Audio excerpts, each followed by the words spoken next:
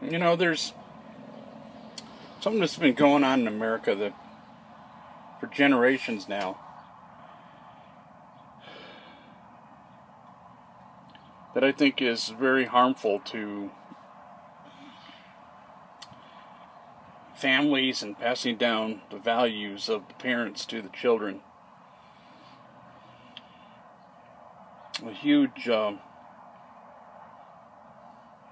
huge part of why we as a people have become so fragmented and our families are so divided. And that is the concept that the man of the house has to go off and work away from the family all day, along with the mother, leaving the children in child care. Now, when I was a child, the father could make enough on his own so that the mother could stay and raise the children. That didn't always cure the issue, because many times, such as in my case, the woman I married didn't share the same values as I, so it was basically like leaving my children with a babysitter.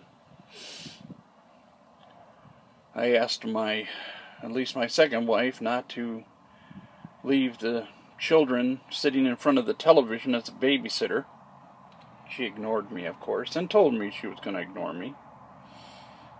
Nor did she feel inclined to pass on any values that I had to the children, because, after all, I was gone all day, trying to make a living to pay for everything.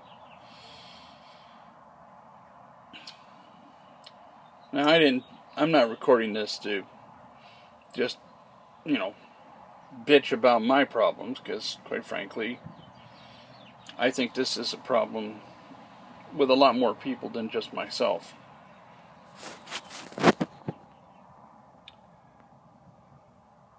In the pioneer days, back in the days when farming was the main event, whole families worked together. Fathers were always around. They were the authority figure in children's lives. They taught them values. They taught them the value of hard work, honesty, integrity. The mother was there to support the husband, take care of the house and the dinner, sometimes even going out and working in the farm.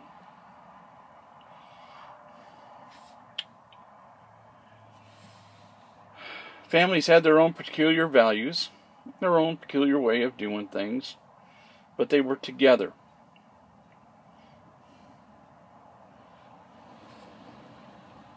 Children learned respect. They built their character. There are exceptions to every rule. There are families that were dysfunctional. And not all families were on farms. There were families in the cities.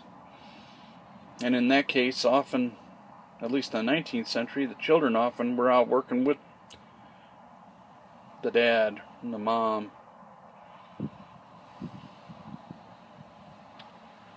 Don't know as much about the urban side in the 19th century as I do the farming side. And not every scene was idyllic. There were problems. There was fights and misunderstandings in families that go back to ancient times. And as long as human beings have been living with one another, that will never change.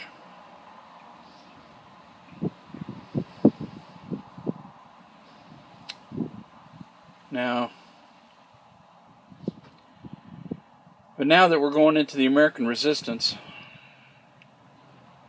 we're finding ourselves at a place where we need to fight another revolution to free ourselves. It comes to mind because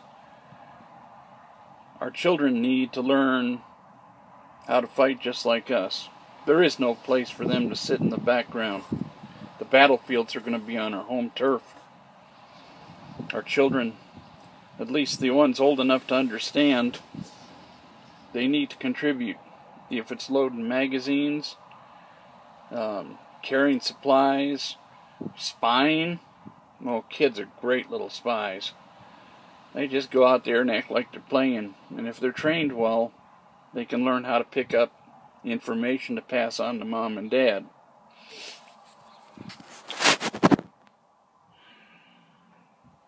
We need to work as family units again. It's a little late for me. My kids are all grown and they basically adopted the socialist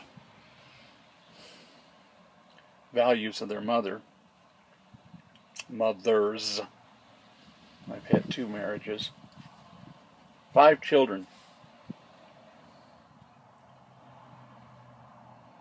But those of you that are still raising your children and doing it right, man, I applaud you.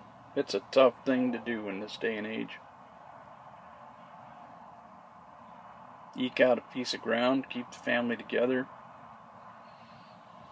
Yeah. Guys that are pulling that off, kudos. Because there ain't nothing more valuable than passing on good values to our children.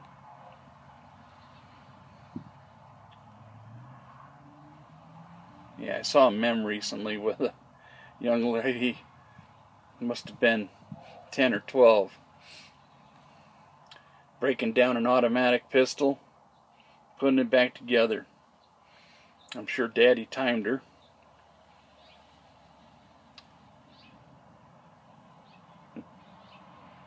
Now, here comes my lady. At least I think so. Anyway, I'm here sitting there waiting for my lady to show up. And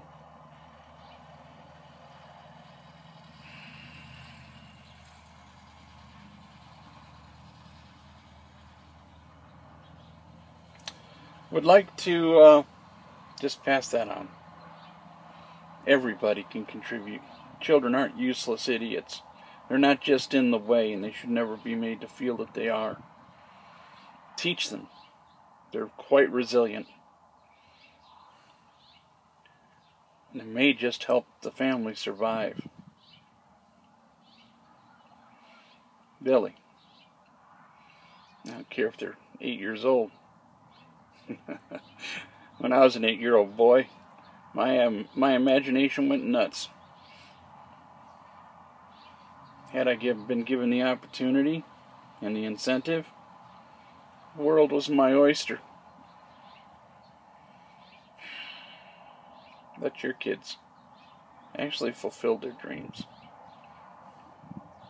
And I'll tell you what, most kids that love their parents, their biggest dream is making mom and dad happy. And being encouraged to be the best that they can be. So,